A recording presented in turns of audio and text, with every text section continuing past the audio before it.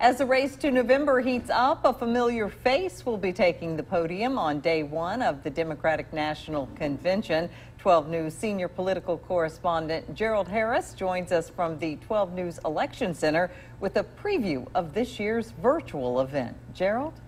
Yeah, usually the convention is the time to gather in masses, cheer, jeer, and get fired up for Election Day.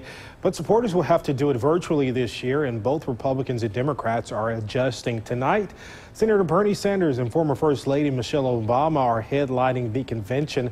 Among other speakers, Ohio's former Republican Governor John Kasich, New York Governor Andrew Cuomo, Senators Doug Jones and Amy Klobuchar, and Mississippi delegate and political science professor Nathan Schrader says day one will set the tone.